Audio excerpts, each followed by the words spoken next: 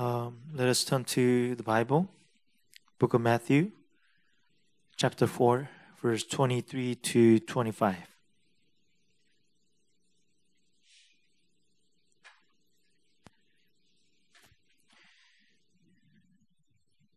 We have been reading Gospel of Matthew.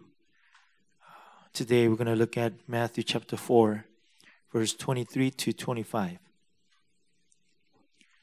We're going to hear God's word all together. Here's word of God. And he went throughout all Galilee, teaching in their synagogues, and proclaiming the gospel of the kingdom, and healing every disease and every affliction among the people.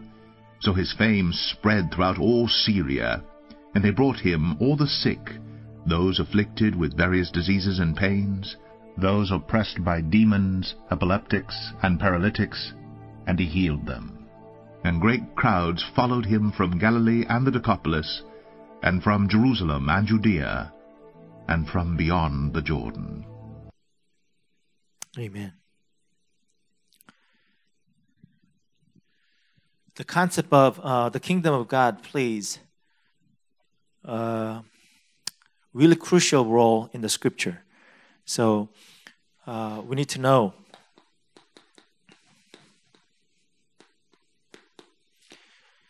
the concept of kingdom of God, and Matthew is going to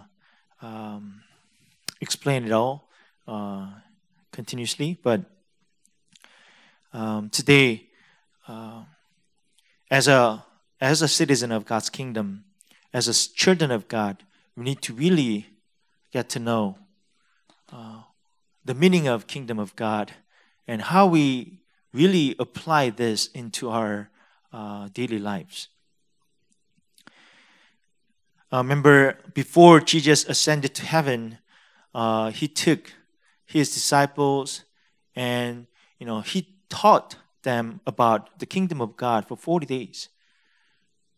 So it is that important. So Jesus preached about the kingdom of God to the people.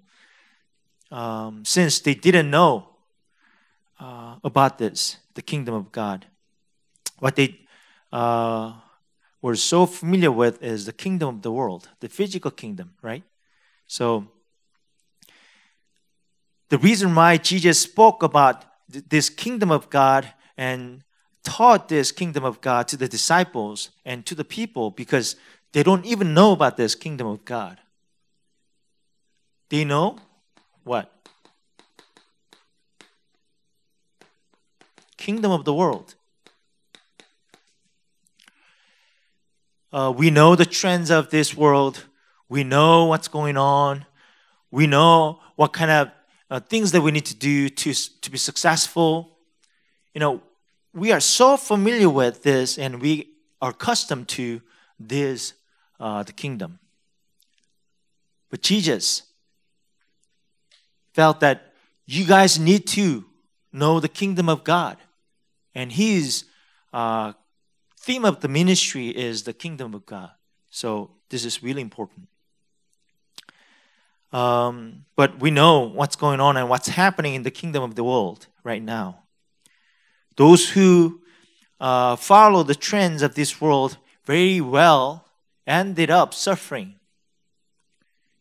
from brokenness, emptiness, and so on.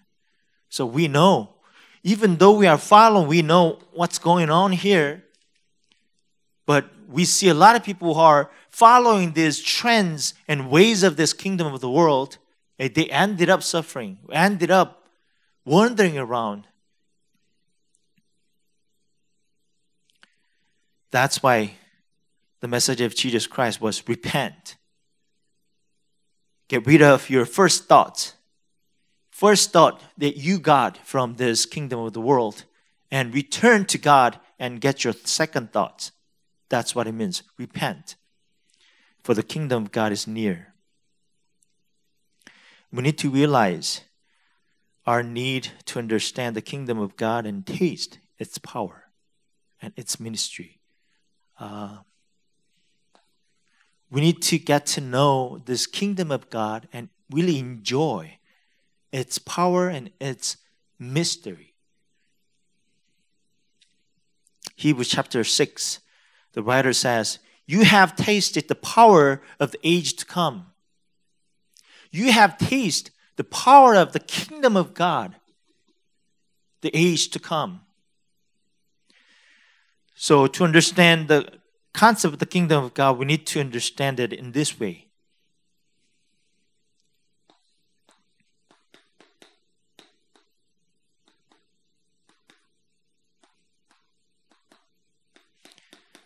Already, but not yet. Not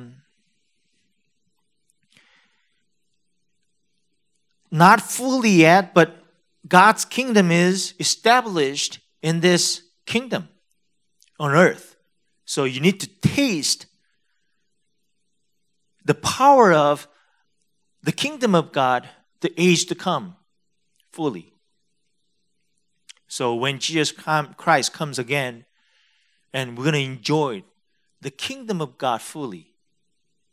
But as we are living in this earth, world, we need to taste the kingdom of God and its power.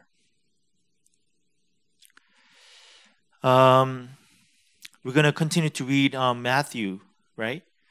So Matthew will take this very one-verse summary, and he's going to expand it in chapter 5, 6, 7, 8, and 9.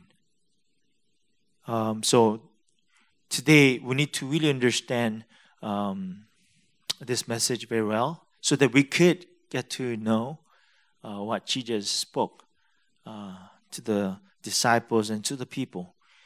If you know, chapter 5 to 9 is Sermon on the Mount. It's really important message that Jesus spoke.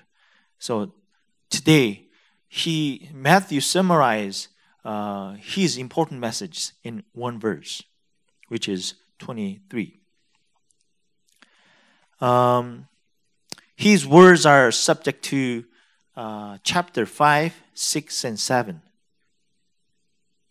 So we're going to talk about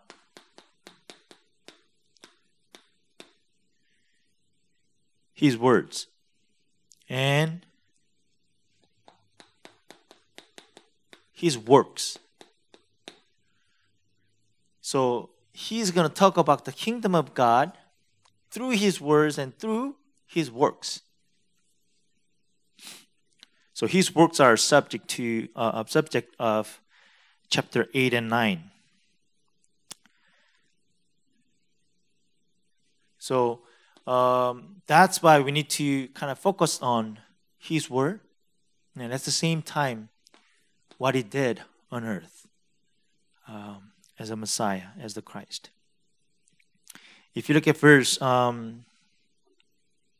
23, and he went through all Galilee, teaching in their synagogues and proclaiming the gospel of the kingdom and healing every disease and every affliction among the people. That's the summary.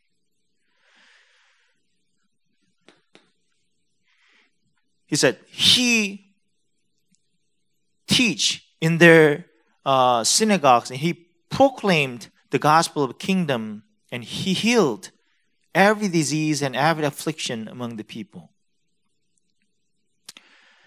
So let me give you some kind of differences between preaching and teaching, proclaiming and teaching. It's kind of different. Teaching is where there's a careful, instructive relating of content. It's kind of from the mind to mind. So it's more careful and detailed information. Preaching is the kind of crying out. Jesus preached the kingdom of heaven, kingdom of God, right? Gospel of the kingdom. And then he taught the meaning of his preaching, his proclamation. That's the kind of different things. William Hendrickson, he's a great commentator. He said this: between preaching and teaching, there's a differences.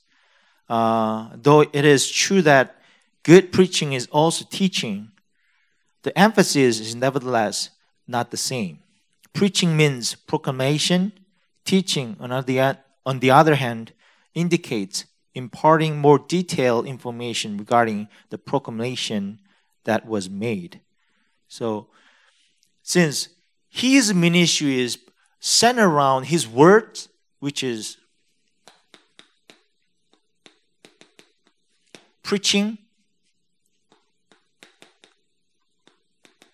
and teaching and healing. So it's all about his words and his works. That's how he ministered to the people in Galilee. Then we need to know how he ministered to us. Right? We heard about that Jesus is the Christ, he's a Savior and everything, but he got to minister to you, to us. Then we need to know the method that he took. He proclaimed the gospel of the kingdom.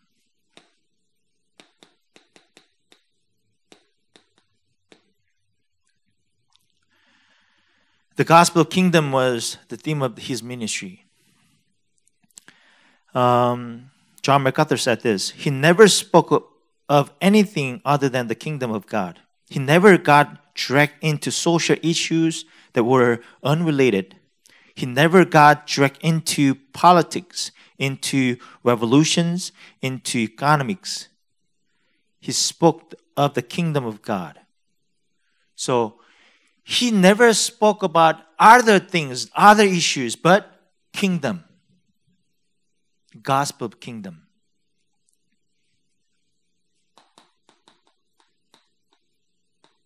What is the gospel?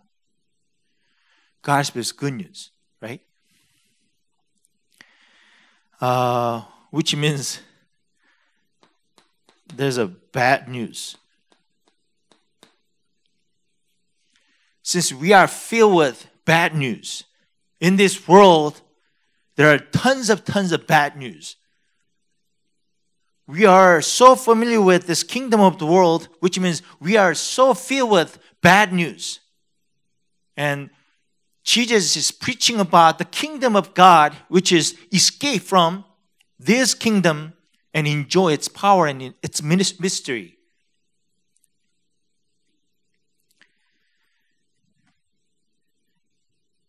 Michael Wickens, here's the commentary as well. He said this: Matthew uses noun gospel, euangelion, only 4 times. And 3 of them occur in the phrase, the gospel of the kingdom, found only in Matthew. The real good news is that the age of the kingdom of God has finally dawned in the ministry of Jesus. So Matthew uses the gospel, the noun gospel, only 4 times, and he used the gospel with the kingdom. So, what is the good news? Good news is the kingdom of God.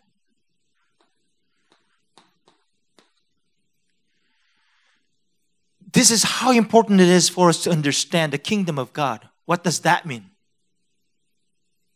So we pray that kingdom of God will be established in my heart, in my family, in our church, in my field. We need to know what it means, because that's the good news. God has his kingdom. He wants us to become a citizen of kingdom. And he's going to explain, here's how. Jesus died for us. He rose again from the dead for us. Our sins paid. And our eternal life is purchased so that we can be in God's kingdom. So through the work of Jesus Christ, we can be in the kingdom of God. That's the gospel. You don't need to just follow these ways of the world. But ironically, we are so busy with following the ways of this world because we try to fit in. We try to be successful in this kingdom. We are not really interested in the kingdom of God. That's why we never ask, what's the kingdom life? How can we think like citizen of God's kingdom? How can we respond to a certain situation as a citizen of God's kingdom? We never ask. But we are so familiar with this kingdom of the world, even though it's filled with what? The culture of death. Remember? When Adam and Eve were kicked out of the Garden of Eden, Cain, with his descendants, they built up their own city. That's the kingdom of the world. To protect themselves. To provide their security and safety.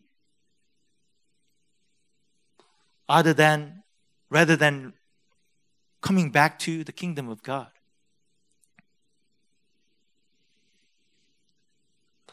Bad news is the kingdom of the world.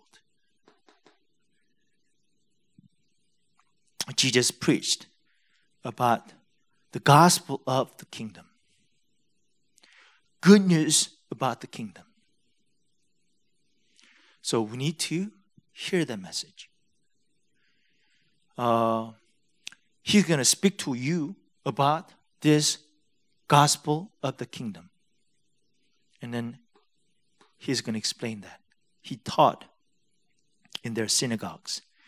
Within Galilee, Jesus chose to kind of center his ministry in the synagogues. The synagogue was the most important institution in the life of any Jew. Remember, they became captives in Babylon, right? They couldn't go to temple to worship God. So from that time on, they kind of established the system of synagogue. For temple, there's no preaching, there's no teaching. They just offer sacrifice, right? But in the synagogue, they taught people what's the meaning of the preaching.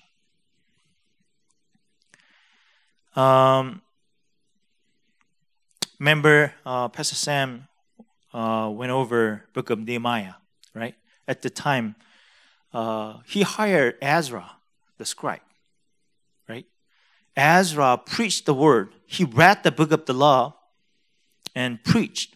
But not many people understood what it meant. That's why he chose certain people from Levites or priests. He chose certain people to teach them the meaning of the book of the law, which is preaching.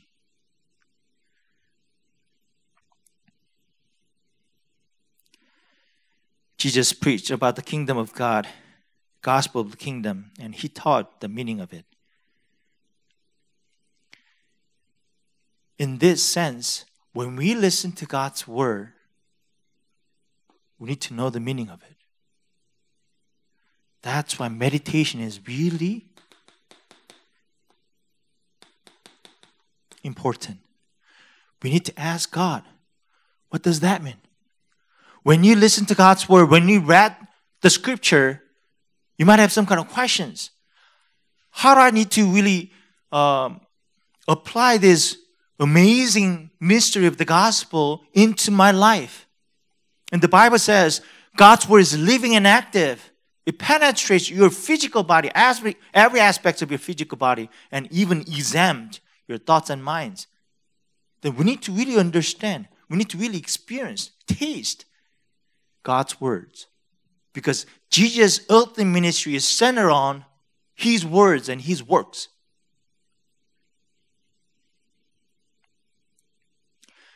So I want you to really ponder upon this. Do I really understand God's word? Lord, could you teach me? That's the reason why we have community, covenant community. That's why we have leadership, spiritual leaders within our community. Just Ezra and other ministers. So I want you to have some kind of yearn and desire for understanding God's word, especially the gospel of the kingdom. What about his works? Jesus performed various kinds of miracles and signs, right?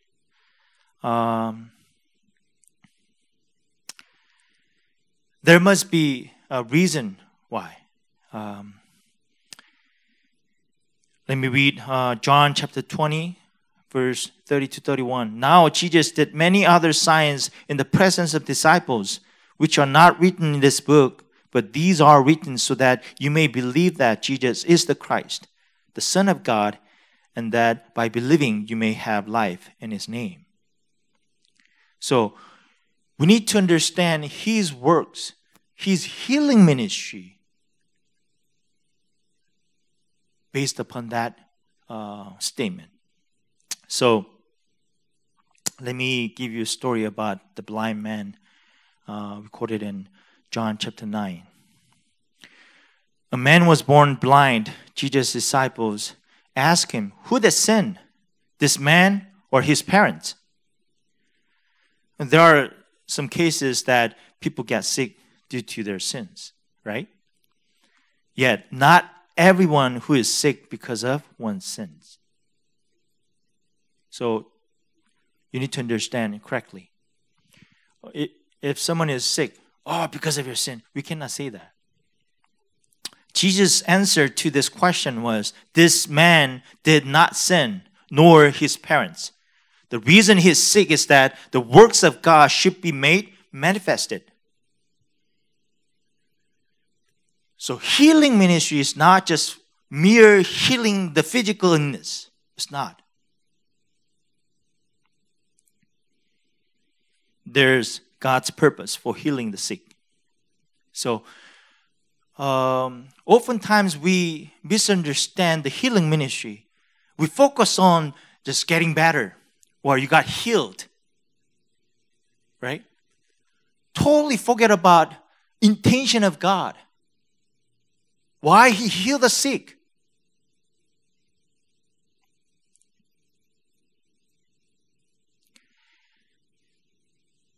What's the real purpose? We need to know that Jesus is the Christ through that healing ministry.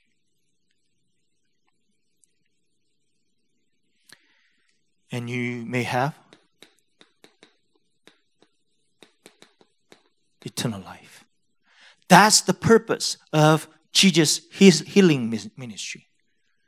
Not just mere for healing the physical illness. Is what I'm saying.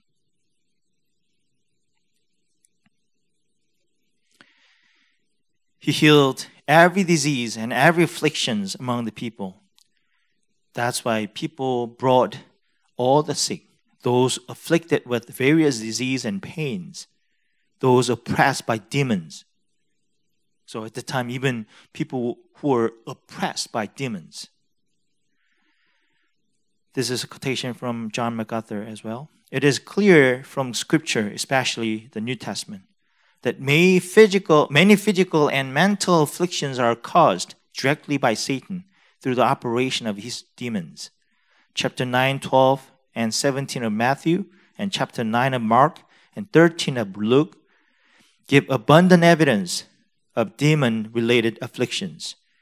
The ability to cast out demons is often referred to as a gift of miracles, literally powers. The divine power given specifically to combat the demonic powers of darkness. So those who are possessed, or oppressed by demons, Jesus healed them. Why? He's proclaimed, I'm the King of Kings. The Son of God appeared to destroy the work of devil, right? So his healing ministry is to present the purpose of that. So let me tell you. 3 outcomes.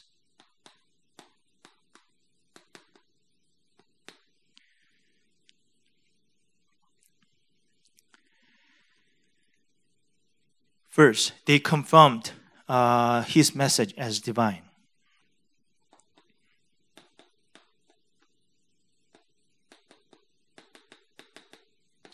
Through performing healing ministry, that's the outcome. People will get to know Jesus. Wow, he's not just mere man, not just human. Of course, he's fully man, but fully God.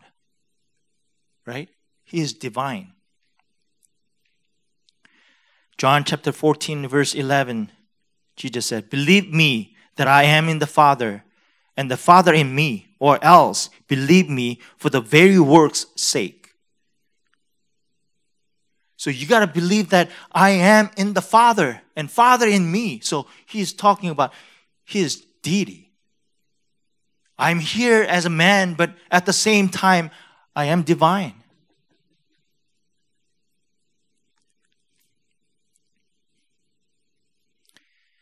He is a fully God who can save us from total destruction, damnation, because of our original sin. That's the outcome. So if you are sick, if you are suffering from a certain disease, don't just ask for God to heal your disease. That's not the purpose. Right? If you get better, if you get healed, and you don't even know Jesus is the Christ, and you go to hell, what's the point of being healed? Right? Jesus wants to heal the sick. He did. What's the intention? By being healed, he wanted them to know that Jesus is the divine. Jesus is the Messiah.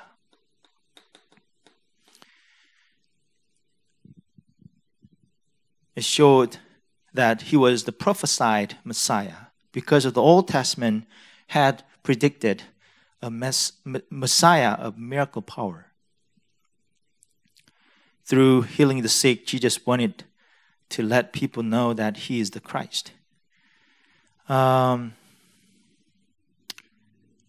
you look at Matthew 11, John the Baptist, he did great ministry, but he was in prison, right?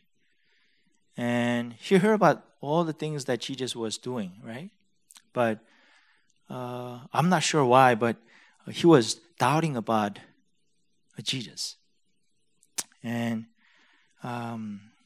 he asked, "Is that you that we have been waiting for? You are the Messiah?" And Jesus answered, "You go and tell John the things which you hear and see. The blind receive their sight, the lame walk, the lepers are cleansed, and the deaf hears. The dead are raised, the poor have the gospel preached to them." So his healing ministry is for what? For people to know that Jesus is the Messiah. Jesus is the Christ.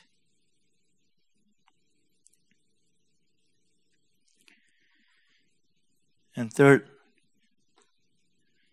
it proved that the kingdom was coming.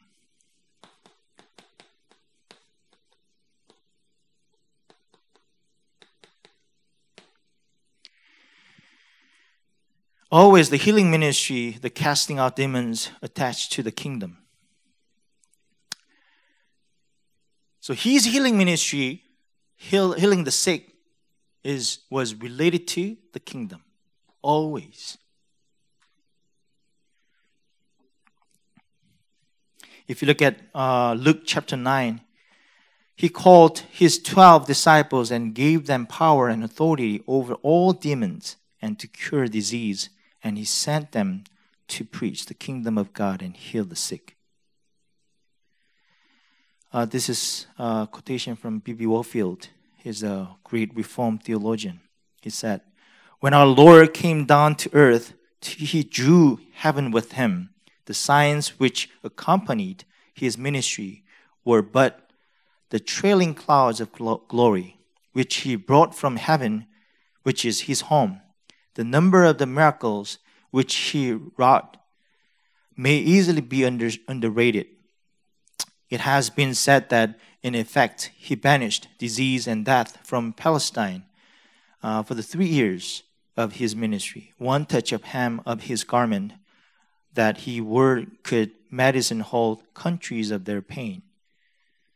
One touch of that pale hand could restore life. So, like I said, already, but not yet. You need to taste the kingdom of God. It's coming. It's coming. So, His word and His works,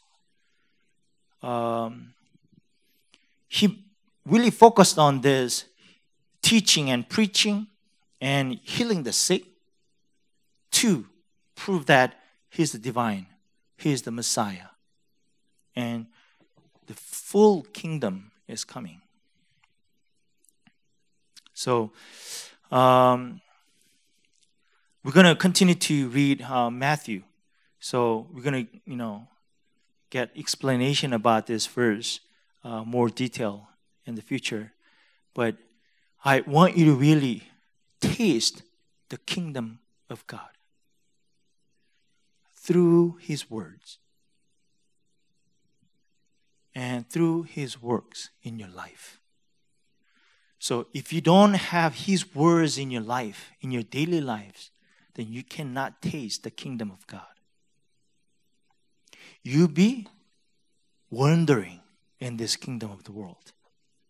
You'll be suffering from your first thoughts. You cannot have your second thoughts, which means you cannot even return to God. So through His word, we need to come up with second thoughts. Repent. We need to restore our relationship. What? The gospel of the kingdom. Jesus Christ died for us. He rose again from the dead for us. And our sins are paid for. That's the good news. Then, as a citizen of God's kingdom, what do we need to live? How we need to live? So, that's the transformation that we are anticipating. So you don't want to be in this kind of kingdom. You want to really enjoy the kingdom of God in your life. But even though we cannot even see that in our physical eyes, God reigns, right? And Jesus Christ is the King of Kings. You don't need to suffer. If you're kind of having a hard time because of your disease, since we are preparing, secondary pandemic, right? Mental health pandemic. Tons of people will be suffering from this illness. Some of them are afflicted mentally and spiritually and physically. Jesus healed them. Not for the sake of healing them, the physical illness or mental illness, but they need to know Jesus is divine. And He is the Messiah. And kingdom of God is coming. So I want you to become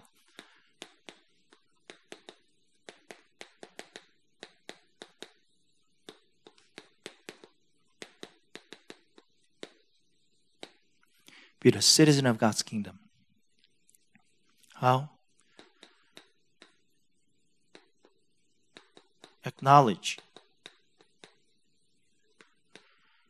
Christ as your king.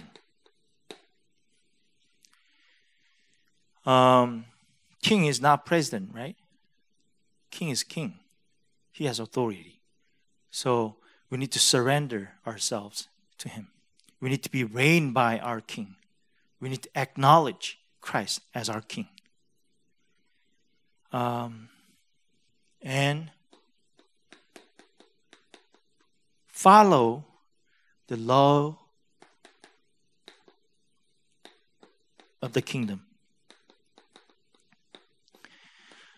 This is the reason why we went over book of Deuteronomy. How long was? Almost 2 years. I didn't realize that, but almost 2 years we went over book of Deuteronomy. Why? We have no idea what kind of laws, the kingdom laws, kingdom of God looks like. We are so familiar with this kingdom of the world, but we are not aware of the kingdom of God. We need to follow the laws of the kingdom of God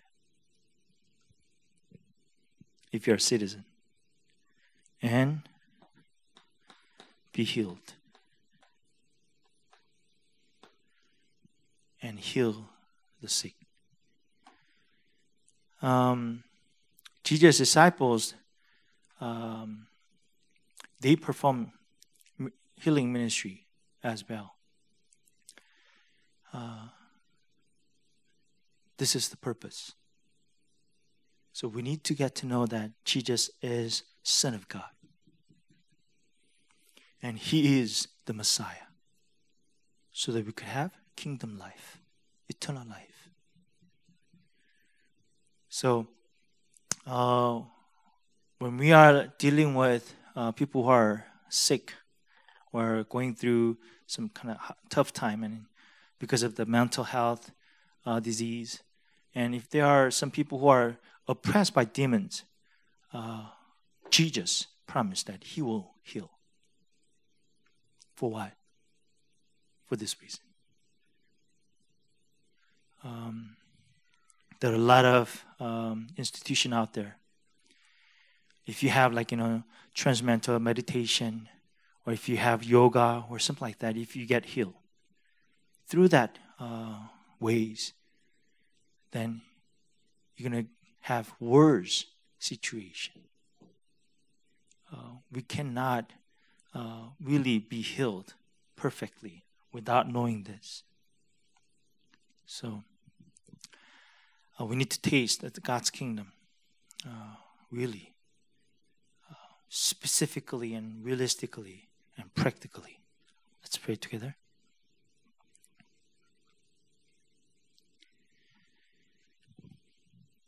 We are citizens of God's kingdom, and He's going to reveal the kingdom life through His words and through His works. So in your daily lives, God is going to speak to you. God is going to preach to you. And God is going to teach you. At the same time, we have no choice but to go through various kinds of sufferings, afflictions. But He is going to heal you through that healing ministry that God is going to perform. We need to get to know that Jesus is Son of God. Jesus is the Christ, so that we could have eternal life, kingdom life. Let's pray together.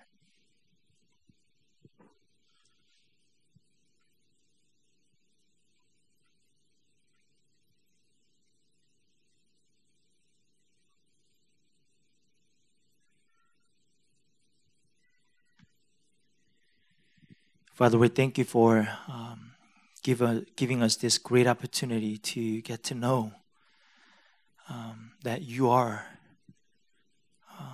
fully man, at the same time fully God, who could save us from total depravity, total destruction, damnation. And You are the Christ. You are the Messiah. You are the Redeemer. We want to really get to know that. Lord, from that we have eternal life. We're going to be with God forever and ever. Lord, certain time, oftentimes, we place our hope in this kingdom of the world. But Lord, would You really allow us to get to know what it means to be a citizen of God's kingdom? And how do we really live as a citizen of your kingdom in our daily lives. And really hear the good news of the kingdom every single moment. And then we could be healed here and there, so that we could reconfirm that you are the Christ, the Son of the living God. We thank you for this great opportunity once again, and your grace, your love. We love you, Lord. In the name of Jesus Christ we pray. Amen.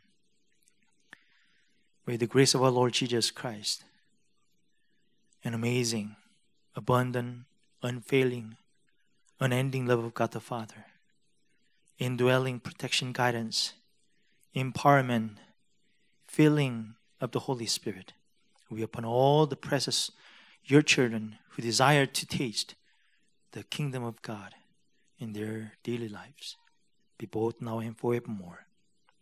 Amen.